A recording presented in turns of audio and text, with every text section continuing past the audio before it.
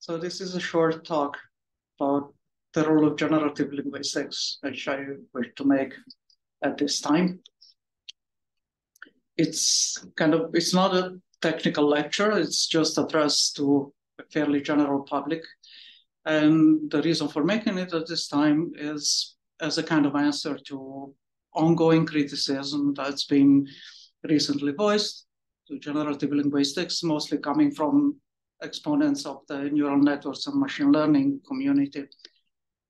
And well, what I mean by generative linguistics is the field that was initiated and developed by Chomsky over a long stretch of time at this point, basically starting at the end of the 1940s and mostly the 1950s, and since then on until the present day, with a long series of major milestones and breakthroughs, starting from the period of the 1950s, results related to formal languages, a famous Chomsky hierarchy, and notions of transformational grammars. And since the next main step in the development of generative linguistics came then with the theory of the principles and parameters model, the government and binding in the 1980s, which among other things introduced the idea of syntactic parameters, which provide a way of comparatively studying syntax across different human languages.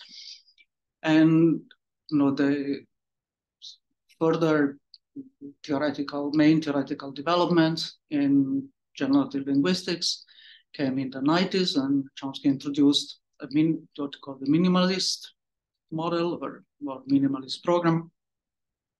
We sort of moved away from the formal languages setting to a kind of more fundamental and concise formulation of generative grammars.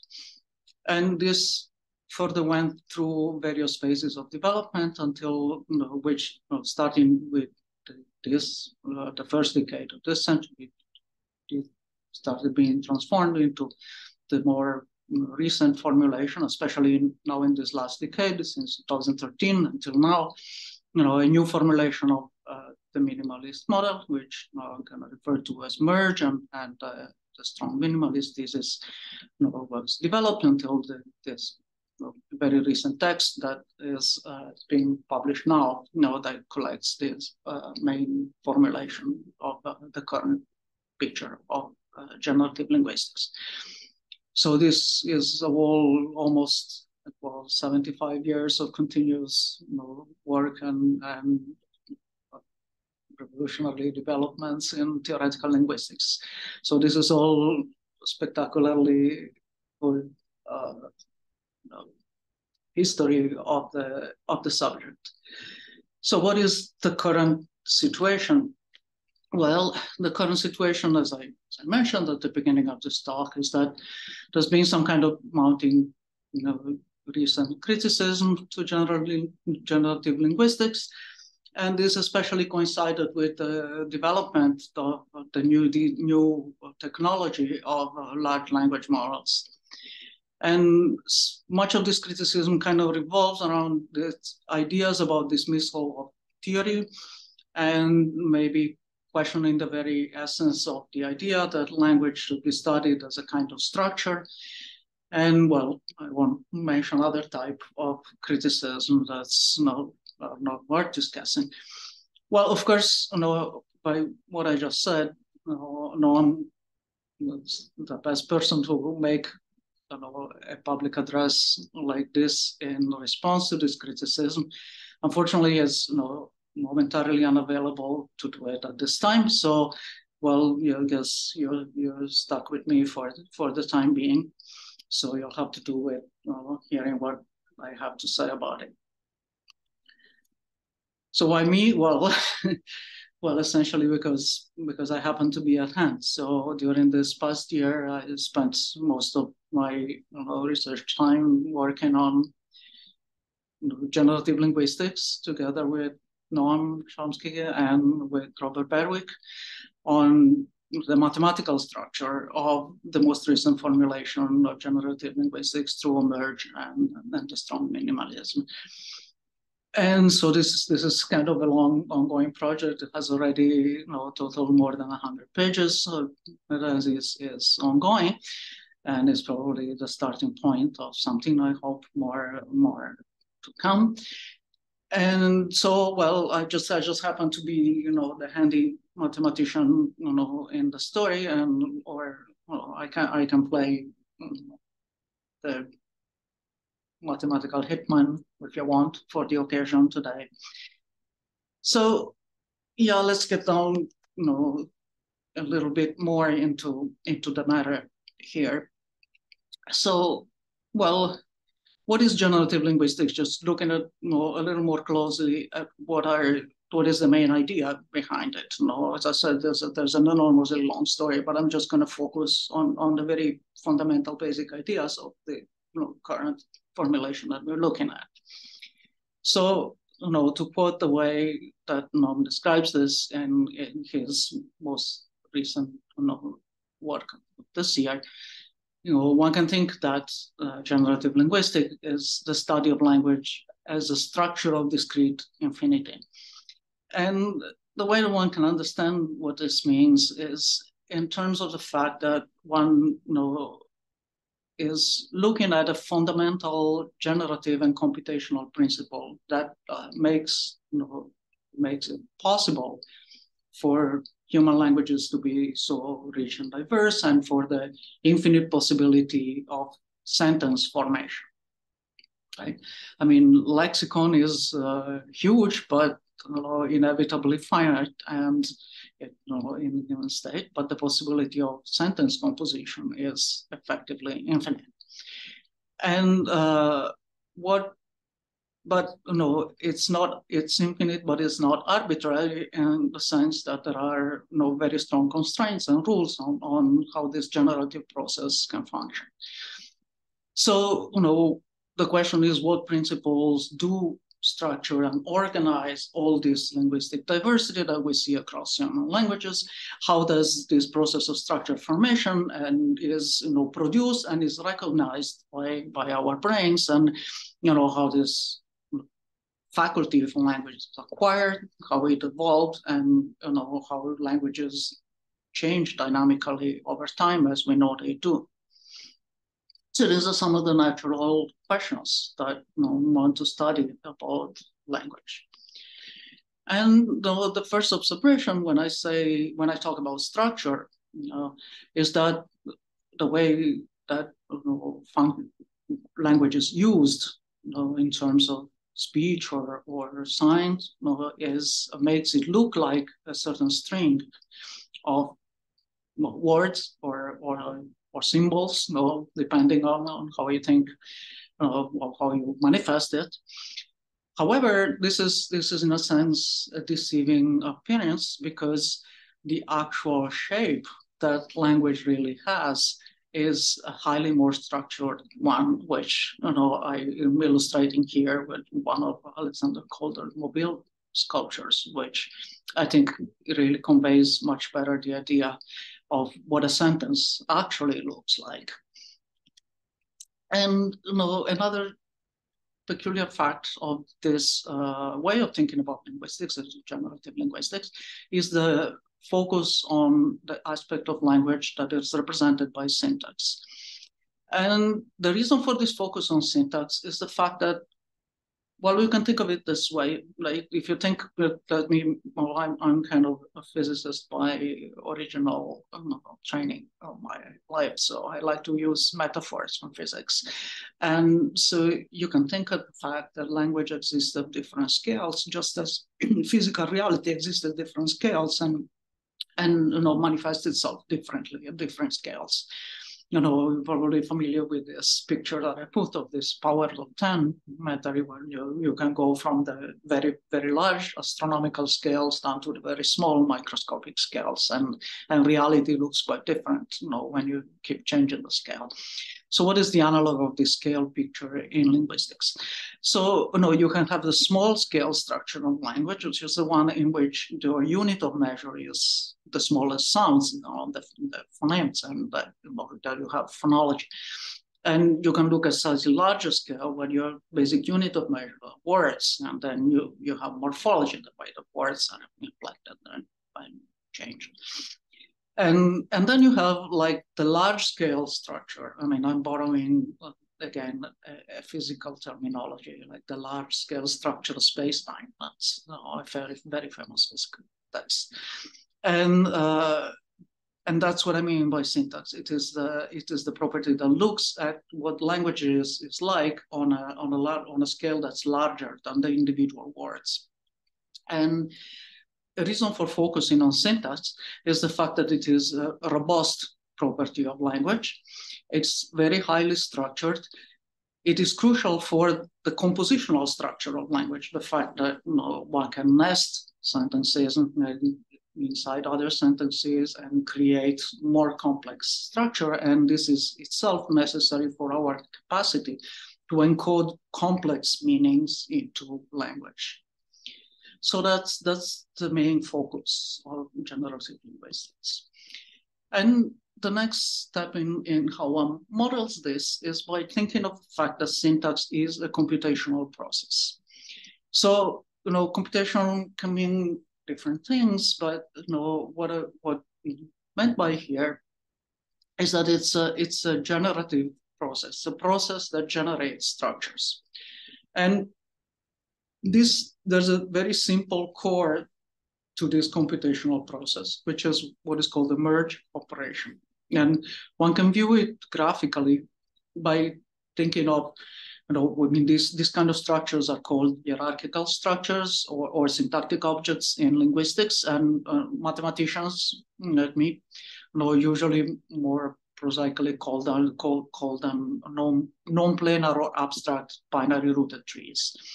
And you have an operation, a very simple natural operation on these trees that takes two of them, appends them to the same root, and forms a joined one. And so the way you think of this is that the bottom leaves of this tree are attached to lexical items, and those are, if you want, words, right? And these are combined together into these higher hierarchical structures that makes relations between them, relations that are not given by their spatial proximity, to speak, in the sense of a sequence of words. It doesn't matter so much which word is next to one, which words are next to one another in the order in which you hear a sentence or write a sentence or sign a sentence. But it matters a lot more which word is close to which word inside this higher hierarchical structure, and that's the key point in the way that language actually functions. So this is the key computational process of structure formation. You have these trees where at the bottom you have like these letters of beta and gamma. You should imagine they stand for various lexical items, and the merge is this operations that combines them together, which I'm representing by these blobs in the picture. And this creates a hierarchy of more and more complex syntactic objects, trees, as you keep applying this structure formation operation. And I just want to point out that similar kind of computational structures, generative processes, are very natural and play a very important role in the context of fundamental physics. And and this generative process that I just described in terms of trees is a very basic algebraic structure that's extremely well known to mathematicians, and its technical name is a free magma. So there is this background key structure, and then of course on top of this key structure something else happens, which one refers to as externalization. So this follows this generative process that I just described of structure formation, where sentences are formed as this hierarchical structure, these non-planar trees that are like the colder mosaic that's hanging out there, and everything is floating around without any ordering of the leaves. But then, language is externalized through our sensory motor system, which uses speech or sign, and this necessarily forces it to be expressed in the form of a temporally ordered sequence of words. And in terms of what happens to this structure that I just described, this means that your tree that's floating out there acquires a planar structure. So it's like you put it down on the plane, and then necessarily once you put it on in one way or another on the plane, the leaves have acquired a particular order. And then you get this idea that your sentence is an ordered sequence of words. Okay. And this is where actually the way that this is done, the way that this planar structure is acquired, has some language dependent properties which depend in fact on this idea of syntactic parameters. For example, different languages have different word order structures. English is had initial, Japanese is had final, and other properties like that. So here is where you actually see this syntactic variability, syntactic parameters, and there's a whole interesting question, at least interesting to mathematicians like me, about what I like to call the geometry of syntax. Like, what are the constraints on the way the syntactic parameters can function? No, these are not independent variables. There's some interesting relations. There's some geometry, quite interesting to understand that is going on there. So this is the, if you want, other phase of language realization in this generative model. So let me summarize this very simple picture very quickly. So language starts as a formation of hierarchical structure with these free floating, non-planarized, minor trees, and it encode the structural relation between words. And then the physical constraints involved in externalization, sound, the way sound and motion work, force a reduction of this structure to an ordered sequence.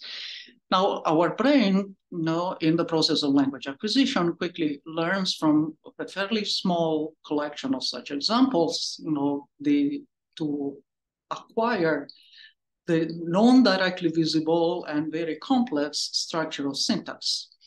So if you think about this, if you're people like me who are mathematically trained, say, okay, what is happening here is that you're trying to solve what we call an inverse problem, and you're trying to reconstruct this higher structure from its projection onto something, and this usually solving these inverse problems are computationally extremely hard problem, and yet our brain seems to be able to do that very easily. And this is one of the main interesting questions about this approach to linguistics. It's called the poverty of the stimulus. So, well, maybe I should again justify my presence here in this time. So why is mathematics involved? Why am I here? Well, this is language, right? After all, okay, yes. But what is mathematics? Mathematics is, in a sense, by definition, the study of structures. I know you're going to say, hold on, wait a second, isn't mathematics about numbers? Well, the answer is no. No, mathematics is not about numbers, contrary to what many people think. The only reason why numbers do matter in mathematics is because numbers have interesting structures.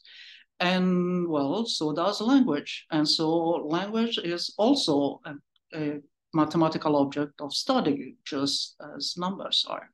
So that's why I'm here. And well, so here's another question that actually people have been throwing at me quite a lot recently. Is generative linguistics becoming more mathematical? And the answer is no. it's not becoming more mathematical. It's always been. The current, yes, I mean, we are now, working on a mathematical formulation of merge, but this mathematical formulation was already fully and completely described in Noam's papers of this last decade. No, it's just there. No, we're just writing it out in using the terminology that mathematicians are more usually familiar with. When I use terms like magmas or algebras, modular products, whatever, these are just common currency among mathematicians. It's not the terms that linguists usually use to refer to the same things. So it's, yeah. So no, generative linguistics has always been very mathematical, and I personally hope that it will continue to be, very mathematical. Yes, it's a self-interest, wish, obviously.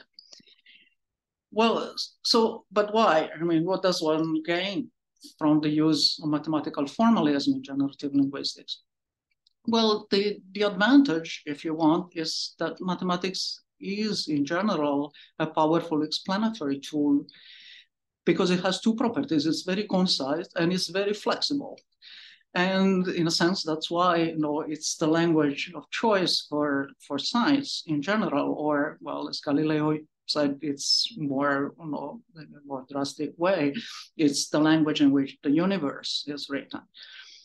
But one thing that is very important, actually, is that the formulation in mathematical language very often allows you to recognize when certain fundamental structures occur over and over again in different contexts. I have made a kind of remark that some of these structures are already known to occur in fundamental physics. Actually, this has been a good guiding principle for the way that we've been writing this formulation, because a lot of things actually, they basically describe fundamental structures of nature, fundamental laws of nature, and it's clear that they will occur over and over again in different contexts. And one can also think overall that what is the goal of science in the end? It's just the goal of providing a concise conceptual explanation of nature of phenomena. And this explanation has to have certain property. It has to be testable or falsifiable, if you wish. And it has to be predictive, and it has to be essential. Essential, if you want, in the Occam razor kind of way. And so that's what generative linguistics as a whole, as an intellectual enterprise, is aiming for, is the production of such models that describe the structure and functioning of human languages. Okay, now let's get down to see what is going on actually on the other side of the trenches. Well, there have been some excitement about a lot of recent developments going on. And to summarize the type of technological development that we have seen, very impressive technological developments, they deal with very large corporal texts that are produced by human languages. And they consider certain kind of encoding of semantic relatedness in the form of vectors, where the things that mean together go together. So vectors, you can somehow measure semantic proximity in terms of how your vectors are, angular relations between vectors, for example. And there's some specific computational architectures, and here I do really mean computational systems, automata, some form. And in particular, there's architectures, transformers architectures, and especially the attention modules, so-called attention modules that I want to focus on here in this discussion. And there's some very large amount of parallel computing that is involved in these developments. And the result of all of these ingredients that I just listed is the so-called large language models. these are machines that produce correct or mostly correct generation of sentences, autonomous generation of sentences, and language manipulations, which is a very impressive technological development. If you have tried to use these things, you would see that indeed they look nice. There's no doubt about that. But so I'm saying that this is a computational system. So let's look a little bit more closely at what is being computed. Okay. So let's say you start with a certain string of words in a text, and so words, lexical items, tokens, some slight distinction between these things, but let me not get into the details. And to each of them, you assign three vectors, or like three matrices. We're thinking about this multi-dimension. One of them is called queries, one is called keys, and one is called values. These are names, but there's three matrices. Okay, and these encode in a statistical sense other words that are sort of structurally related to the given word. And here, what you just want to mean for the moment by structurally related is that certain word would be called by or called for certain other words. And this is close to this idea that I was saying of vectors being close as a measure of that relatedness. And then these queries and keys vectors are paired on a vector product. And as a measure of relatedness, when you take this operational vector, you're sort of looking at how much they overlap, essentially. And this measure of relatedness is used to generate some probability weights. And these, in turn, are used to average your values. Okay, the result of this type of calculational operation, repeated on this large parallel computing system, is that you train your system to complete certain tasks, and in particular complete certain missing words and sentences. So BERT model, or add the next word, like what happened in GPT. And let me focus on like completing missing words, because that doesn't require a specific ordering. It requires specific choices of items. Well, an order is fixed, but only in the sense that when you write a vector, you choose an order.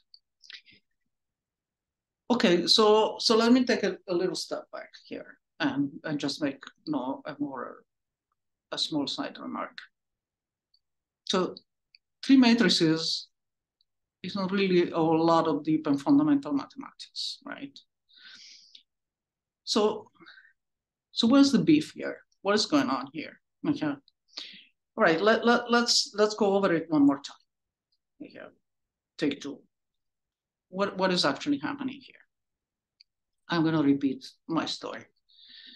So there's some very large corpora of text, and this text is produced by human languages. There's some encoding of semantic relatedness, and I've been trying to sell to you the fact that syntax is the key to language. But syntax kind of casts a shadow of itself upon semantics. This is something that is called the syntax-semantic interface, and I'm not going to give you a big plot spoiler on our forthcoming third paper, but that's what we're focusing on right now. And so the fact that syntax kind of in a sort of foggy way embeds itself into semantics is the key to think about what is actually happening here. So you have this computational architecture with this multi-head attention modules. These keys and queries, what are they actually doing?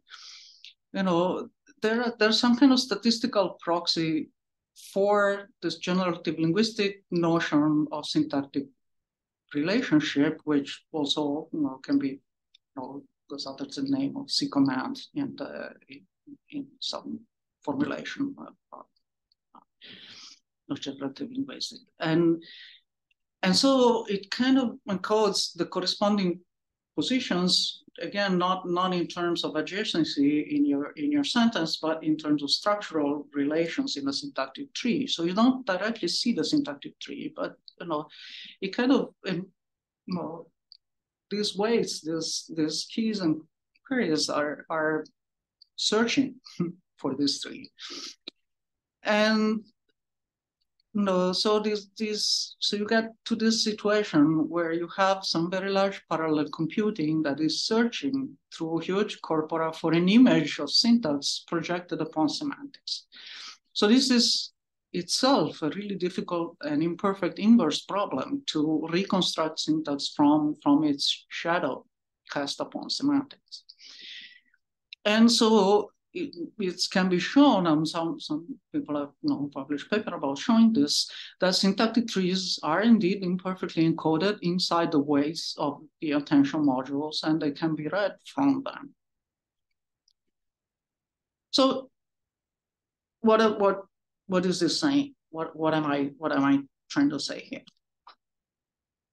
So we have this system that works at producing these machines that acquire some use of syntax and some use of language. And one question that I think is a fair question to ask is, what about the explanatory power? And what about the understanding? If we're talking about science, these are actually the key questions that you ought to be asking. So, I'm here to kick asses, so let me do that. Does mean various claims, that these large language models disprove generative linguistics? No, they don't. In fact, that's what I was just trying to say a moment ago. It's quite the opposite. As this generative process of syntax is so robust that it emerges, from these keys and queries and from this probabilistic smear of syntactic relatedness. This large language model somehow dispense for the need for theoretical linguistics? Well, also no. I mean, one can be happy, for the success of large language models as, language handling machines as a technological progress, for sure. And the problem is, this does not seem to provide us with a fundamental, concise, explanatory, conceptual understanding of the nature of language.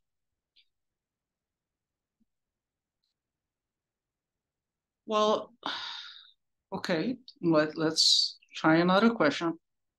Can these large language models actually be useful to theoretical linguistics? That I actually believe it can be the case. They can provide a very interesting experimental apparatus to investigate the inverse problem of the syntax-semantics interface. And, well, one can make some physics metaphors, again, when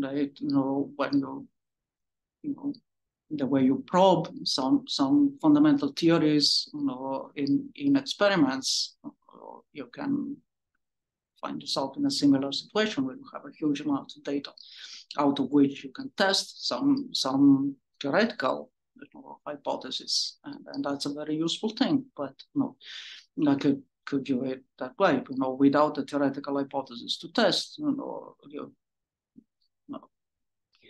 maybe the experimental apparatus would be less useful. Well, this maybe comes down to a more fundamental question that this type of debates is,